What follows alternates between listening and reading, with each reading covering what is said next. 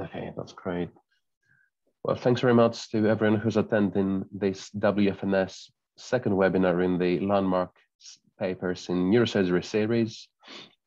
It's a pleasure hosting Thomas Santarius, who is a consultant neurosurgeon at Addenbrooke's Hospital and the University of Cambridge today. Tom has been a dear friend and colleague to me personally since I started in Cambridge several years ago. He's been a mentor as well, if I may say. In terms of introductions, I'll go through a few things. I mean, there are many important things that Tom has achieved as a trainee, but also when he was a trainee, but also as a consultant. So briefly, in terms of his bio, he did his neurosurgical training in Cambridge, and then he gained additional subspecialist experience at the Mass General, Brigham at Boston, UCSF, Montpellier, and also other European centers. Notably, he did his PhD in cancer genetics under Sir Michael Stratton at the world-renowned Sanger Institute. He is a member of the World Academy on Neurological Surgery, and as many of you know, this is a very difficult club to get into. So, and also he's a member of the anatomy committee of the WFNS. His clinical interests are mainly on complex neurosurgical oncology, and he also has a special interest in pineal region pathologies. And also he's interested in meningiomas, pituitary adenomas, and other skull-based tumors. Many of you may know him through the Cambridge Lectures in Neurosurgical Anatomy, which he founded more than a decade ago with Mr. Kirolos, and he's still directing himself currently. Tom, as I said, it is a true pleasure listening to you today. So over to you. Thank you. Thank you, Angelos, for kind introduction. I presume you can hear me okay before I get going? Yeah, it's perfect. Yeah. Okay, so I suppose the question is to drain or not to drain. So, you know, we won't be going through the history. It's all well known to you that not only throughout history, but throughout the world, trepanations were performed, and you know that there's lots of mystery about it, and probably will always be shrouded in mystery. And you know, we need to take history with a bit of pinch of salt. You know, as Cushing recorded here in this comment of Johann Jakob Wepfer and other early descriptions of chronic subdural hematoma. Well, although we will never know how common chronic subdural hematomas were in the prehistory or even history, we know that they are very common, you know, from your clinical practice. And given that people are going to live longer, chronic subdural hematomas are only going to be more and more common. It is very important to appreciate some sort of details about the anatomy. Where do actually subdural hematoma occur? You know, where anatomically? Subdural space as such does not exist. Subdural space, as many other sort of similar spaces in the body where fluids can accumulate, is a potential space. And essentially what needs to happen is for the cells of the dural border cell layer, which is between the dura proper and the arachnoid proper, fluid needs to leak into it. And essentially this can be either blood from the draining veins and in theory arteries, but you know, this is not that common. It's mostly the draining veins that can be torn between the areas where they're more fixed, either into the dura itself and the arachnoid on either side, or the subarachnoid fluid from the subarachnoid space can break through the arachnoid and fill the arachnoid space, sorry, it's the subdural space or the dural cell potential space, and create a space and initiate that way chronic subdural hematoma, or simply lead to expansion and then traction on the frail bridging veins, and so cause hematoma. So this is similar drawing, black and white, a little bit simplified, but essentially some force needs to tear the border cell layers apart, and then they're actually not that very difficult to tear apart, not least because when we actually create craniotomy, that's pretty much what we are separating the arachnoid from the dura, and then that's eventually blood leaks and you have subdural hematoma. So the etiological factors are trauma, cerebral atrophy, tissue frailty, dehydration, coagulopathies, and various iatrogenic interventions. So this is little schematic representation of the etiology of chronic subdural hematoma. In the first instance, we have no problem, and either hematoma hygroma occurs within the duroborder cell layer, as I told you just now, and normally healing would occur, and in the end you have no problem. Of course, if the healing does not occur, chronic subdural hematoma occurs instead. There you go, and we have a problem. So pathophysiology, specifically what sort of happens exactly remains unclear. Why in some cases the healing doesn't occur. It is probably because of poor absorptive capacity of the subdural space, i.e. the space within the duroborder cells. So this is not like peritoneal cavity, for example. Imbalance of coagulation factors in the subdural space, ineffective inflammation. I mean, the purpose of inflammation is to take care of whatever problem there is and eventually lead to healing, so that the tissues in the end look exactly the same as they should look, repetitive bleeding and so on.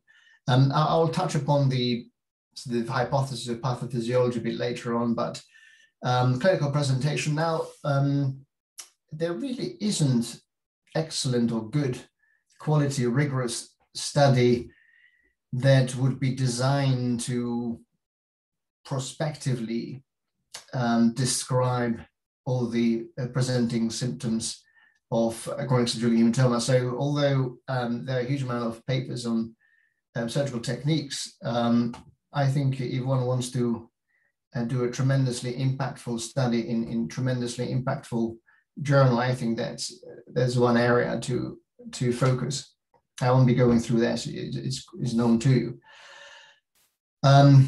Surgical management, well, conservative and surgical, and conservative really should be reserved for asymptomatic cases or where the risk is perceived to be very high.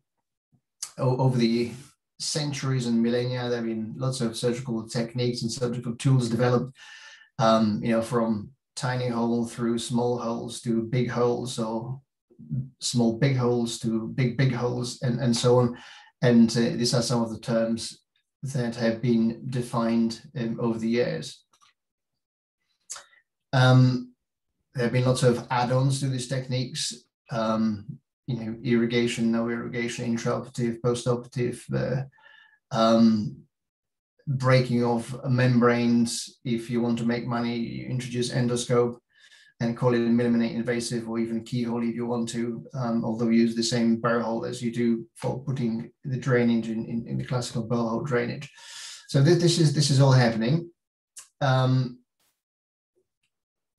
really this is mostly for searching for an ideal technique. An ideal technique is a technique that is 100% efficient and 100% safe.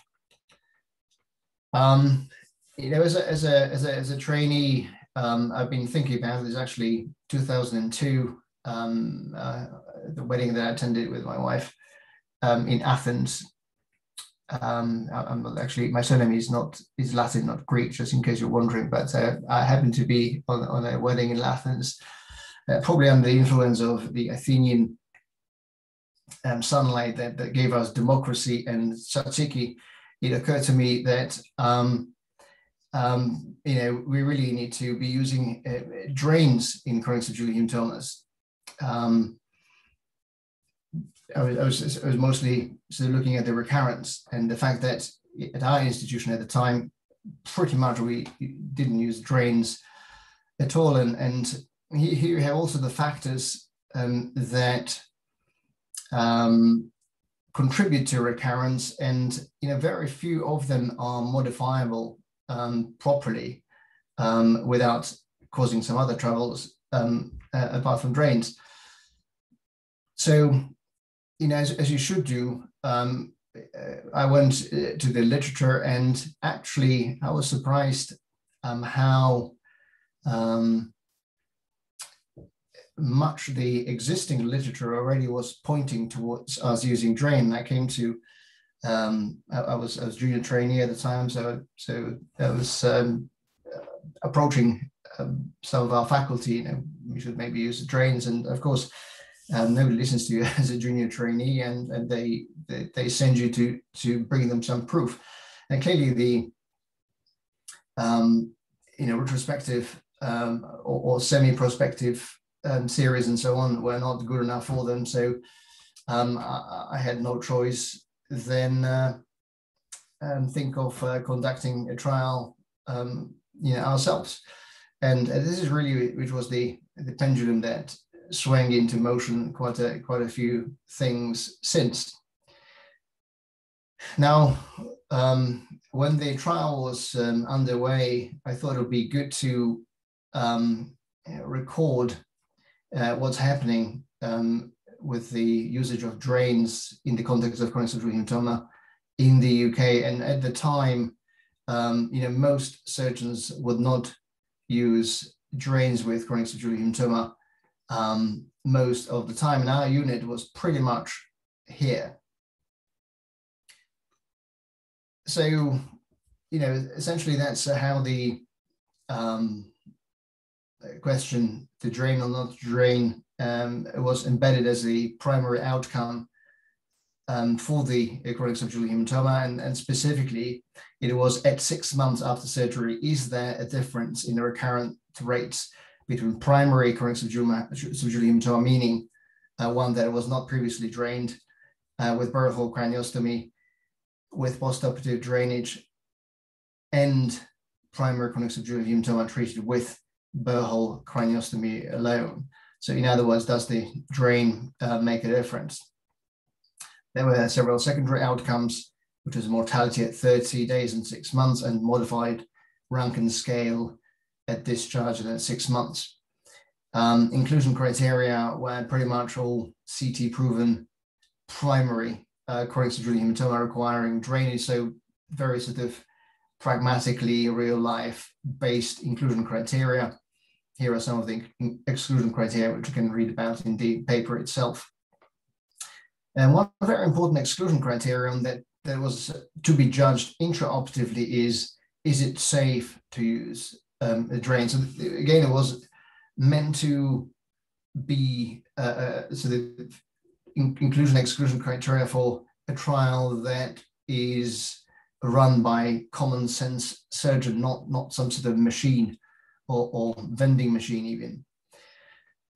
So surgical techniques can be done on the general local anesthetic. In our unit, it happens to be most commonly general, but not exclusively. 14mm burr hole, just intraoperative washout, and placement of a subdural drain. I spent a lot of time looking for the right sort of drain. Eventually, I settled down into mass-produced drain that sort of pretty much well satisfied what I was looking for. It had to be of the right sort of caliber, not too thin, not too thick, soft, not too rigid, the tip has to be smooth, and the holes also have to be fairly smooth. You don't want to be pulling it out and causing laceration of either brain or the appeal vessels. So the results you probably are familiar with. The drain group had reduced recurrence rate as compared to the non-drain group at 6 months. But also there were sort of functional outcome differences at 30 days, not really statistically significant. Of course, you can see that the 4% mortality versus 8% mortality in drain and non-drain group respectively. And at 6 months, pretty much the same sort of ratios, but because the numbers are bigger, at 6 months, this is more significant. And also of the people who survived, the modifier ranking scale has also been significantly better at both discharge and 6 months. So clearly the drain is doing something. So we kind of looked at even more troublesome sort of cases in eye treatment of recurrent subdural hematomas.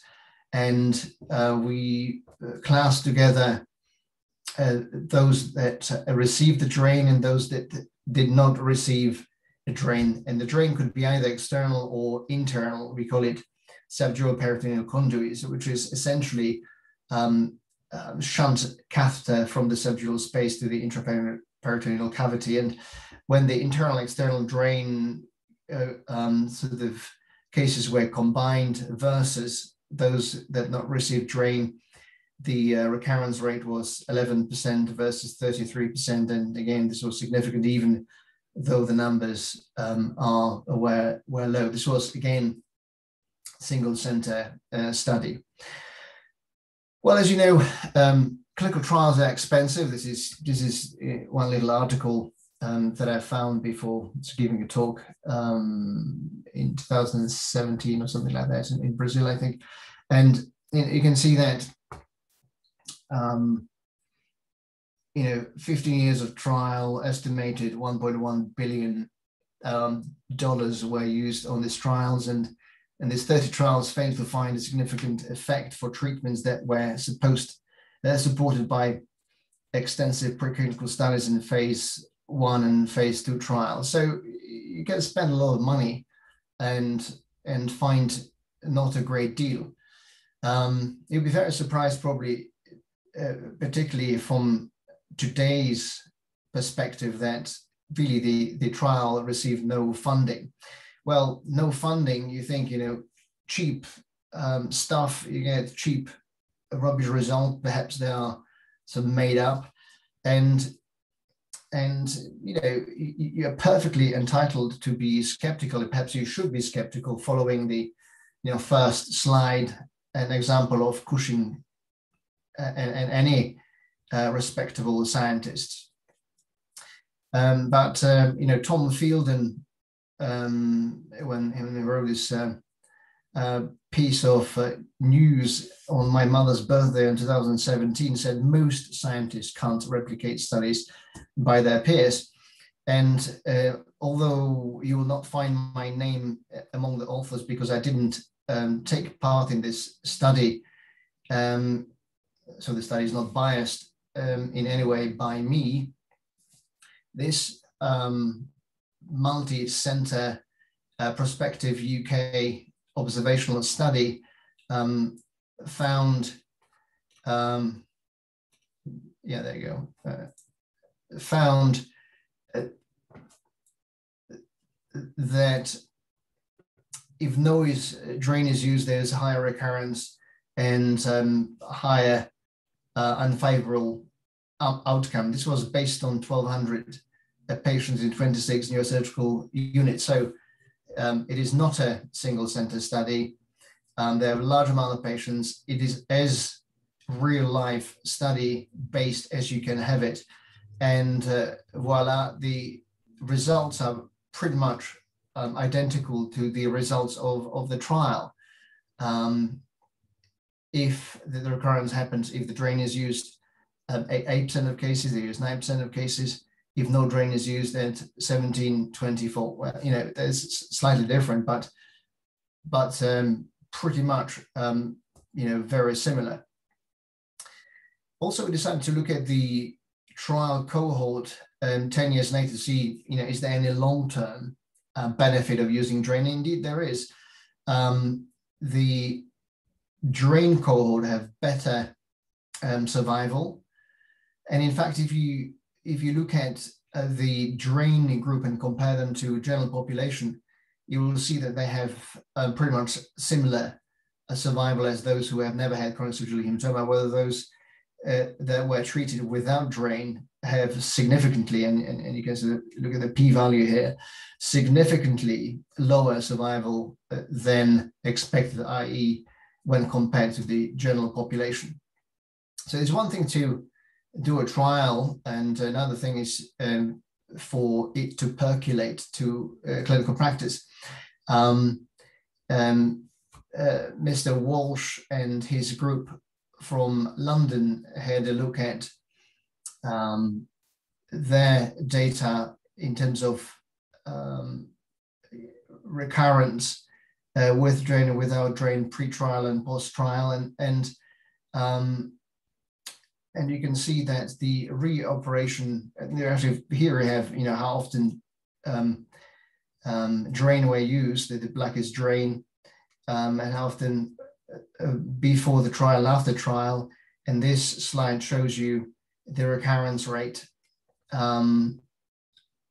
when the drain is used, not drain. So another independent study pretty much showing, you know, the same numbers as we had in the original trial. So, you know, it is a real phenomenon, you know, undoubtedly.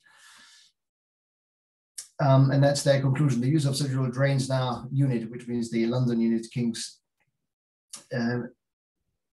reduced recurrence rates following drainage of chronic subdural hematoma and reproduced the results of the 2009 clinical trial. So yeah, we have written our sort of experience and views and the review of literature in the 7th and now coming out 8th edition of the Yeomans. If you want to see how, you know, we do typical burr hole craniostomy for evacuation of chronic subdural hematoma with a drain, Ashwin Carey has recorded a video which you know, might be useful, because I think the technique does matter. There's one thing is to say the drain reduces recurrence rate. Yet another thing is to stick the drain into the brain, or, you know, stick the drain in and then the drain will be blocked, and you end up with having a bit of plastic inside the subdural space rather than drain. So, you know, the answer, and that's a Cushing. I was looking very hard and very long on the internet to find a Harvey Cushing smiling, but I found eventually one. And, you know, as you can see, he's smiling because he found an answer for the dilemma whether to drain or not to drain. And yes, you can you know, produce lots of goods even without necessarily spending a lot of money. See this trial, I just looked up yesterday, and the original paper has been quoted over 500 times. And, you know, so you don't need a huge amount of money, but what you do need is good colleagues and friends. These are the two people who spend most hours working on the trial. It is now successful plastic surgeon Dr. Ling in Singapore now, and Professor Ganesan in Kuala Lumpur, and we spent, you know, long hours into working into early hours, just collecting and analyzing data of the trial. And then, of course, there's our great chairman and facilitator of lots of good things, Hutch, without whom this would just never been possible. And Angelos made some fantastic, kind introduction to me, and it was great to see him growing over the years into an independent surgeon and great clinical scientist. And this is one of the papers that him, Hutch, and Ellie Edelman led, is looking at the role of dexamethasone in chronic subdural hematoma. Angelos will know that I've always maintained that chronic subdural hematoma is mostly about anatomy, physics, architecture, less so about pharmacology. Nevertheless, it was an important question to tackle. So thank you for your attention. I have to mention that Cambridge is not only sort of a place famous of the old buildings of the university. There's also a city in which Pink Floyd grew up. In fact, they grew up on the same road that I live now. And the reason I'm mentioning it is because of this particular album, and because of I want to encourage all of you not to just keep repeating what other people are doing and saying, but always question things, and then not only your life will become fun, but also you have a great opportunity to change the world for better. And if you think it's all been done, it has not been done. There's a huge amount to do. Just open your eyes and you will see. Thank you very much. Tom, that's great. It was fascinating. Many of the things that you mentioned there I hadn't listened to before, so that was really interesting, especially about the conception of the idea during the wedding in Athens. Yeah, so if you guys want to have a good idea, then you need to go on a wedding to Athens. That's great. So let's just see if there are any questions from anyone. If there are, please feel free to unmute yourselves and then just ask the question.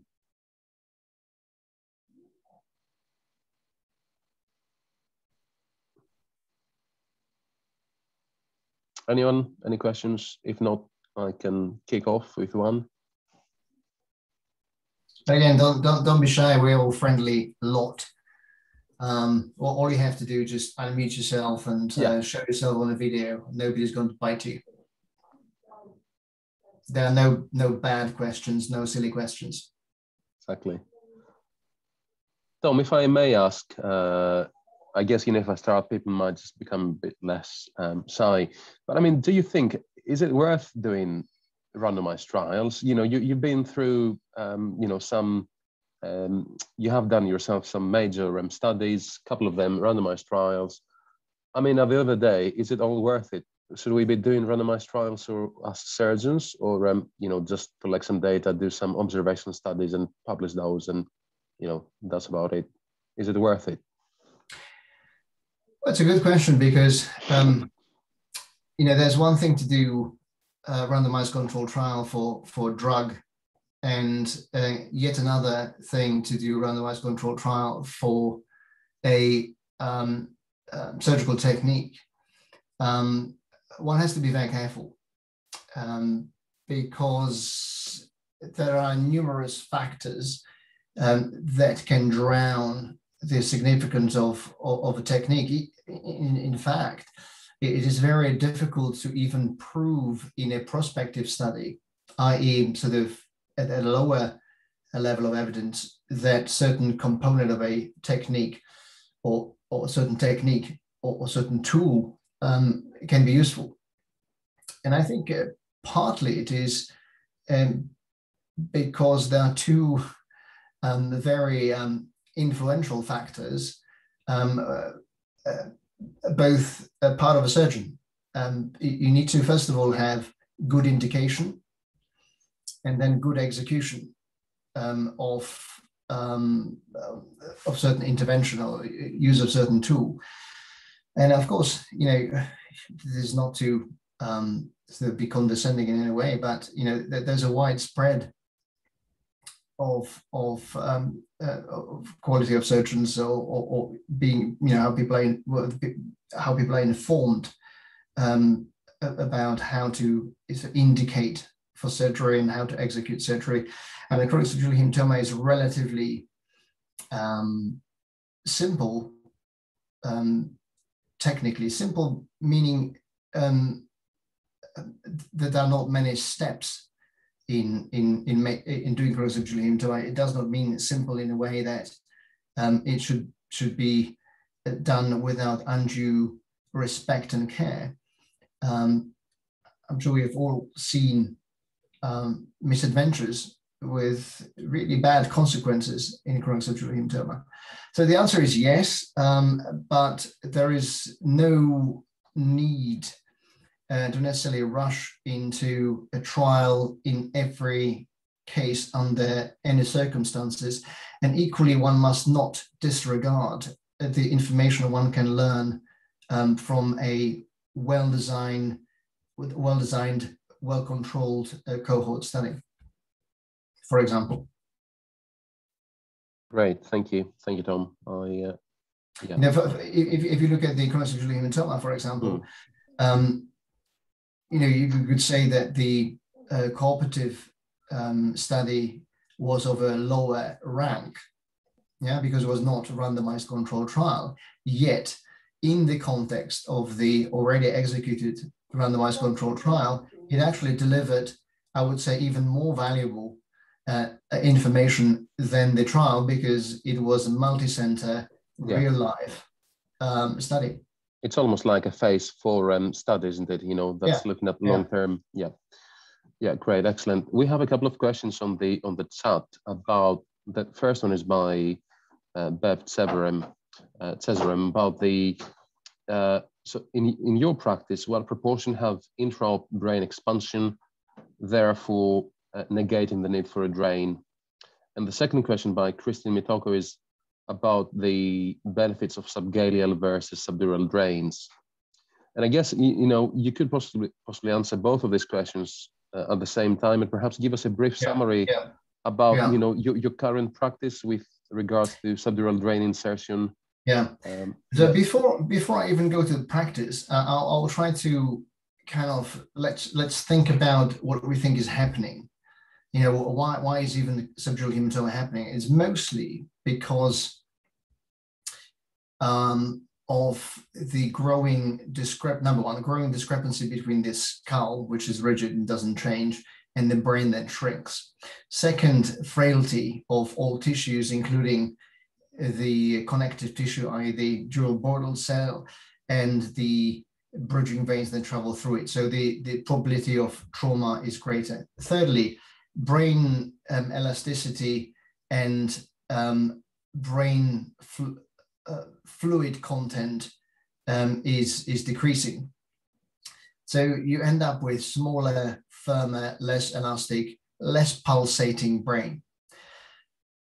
And then when subdural hematoma occurs, particularly when it's there for a long time, you end up with a brain that is shrunk, and many of brains like that will not expand intraoperatively. So the majority of the brain in the elderly population that we see will not expand, intraoperatively, like in front of your eyes. It's, of course, different if you have chronic subdural hematoma or subdural hematoma in a 50-year-old or 40-year-old, where pretty much you make a burr hole, open the dura, boom, the subdural hematoma squirts away, you wash it out. When you wash it out, by the time you wash it out, essentially the brain will be at the dural surface. So you will not be sticking drain into that because, number one, it's dangerous. Number two, that pretty much is very little point in doing this. The reason we're putting the drain in is because we're helping the brain to expand, and it takes for this rigid, small, poorly hydrated brain, it takes it a while to expand. And what the drain does, it pretty much, with every pulsation of the brain, a degree of the fluid gets pushed through into drain, and usually doesn't return. So push, no return, push, no return, push, no return. And this really helps re-expanding the drain. So, you know, if the brain doesn't expand, some sort of drainage is helpful. Subdural probably is better, but you know, if you can achieve drainage, you know, if you put the drain subgaleally and the holes or whatever are in good communication with the subdural space, and you manage to hermetically close the skin and so on, you know, subgaleal drain can potentially, at least in theory, be as helpful as subdural drain.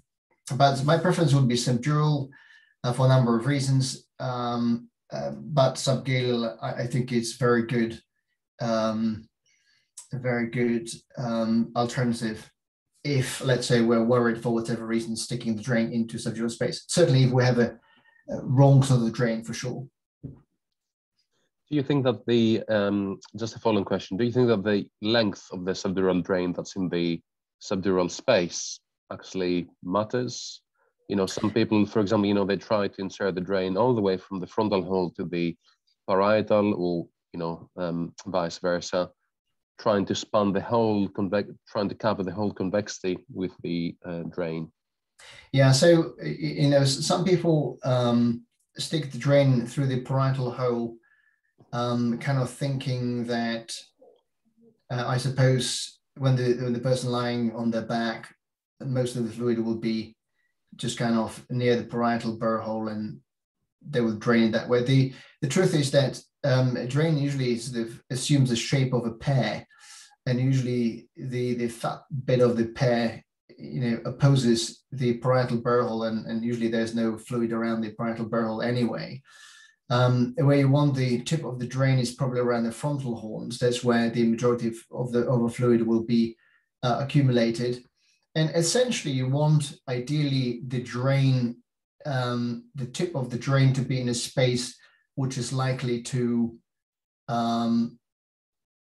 disappear last, which will be somewhere around the, you know, around here, sort of, you know, frontal convexity. Okay, great, thank you. Are there any other questions from anyone? Can't see anything on the chat.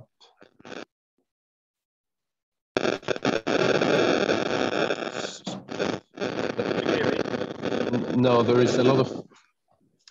Who's that? Is that Adam? Yes, hello. Oh, hi, Adam. Yeah, we can hear you now. Thank you. Thank you for the talk, Mr. Santarius. You're very welcome.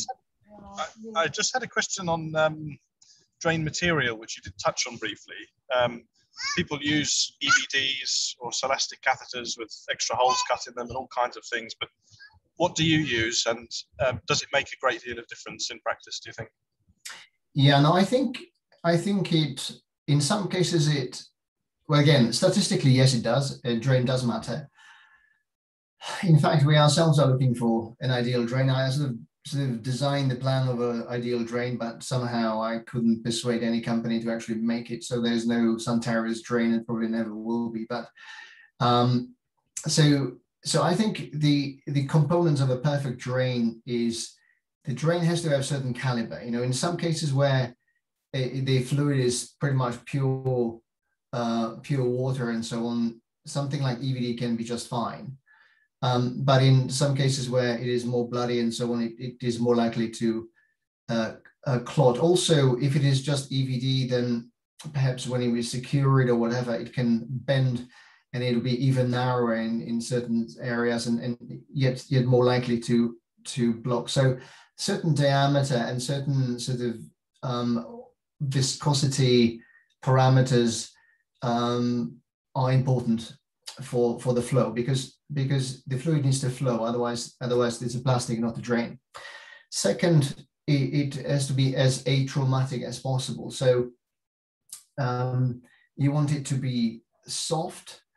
You want the tip and the holes to be smooth. So one has to be a little bit careful when, let's say, cutting holes into some sort of fairly firm silastic drain, or just cutting the end, because it can actually injure the brain either when inserting it or when it is removed. So this is kind of the characteristics of a drain. We have certain draining which is okay, but it's not perfect. I think there's been a paper published by the Danish group. The Danish sort of group seems to be quite serious about dealing with subdural hematomas. They have sort of national consortium, and I think they've used the drain, which seems quite interesting to me. We're yet to try it ourselves, so I can't comment from my personal experience, but theoretically it looks good. It's been published in Acta Neurochirurgica, if you want to look it up. I can't remember the authors' names, but we can send it to the group if you're interested. Great. All right. Thank you, Tom. Any other questions at all?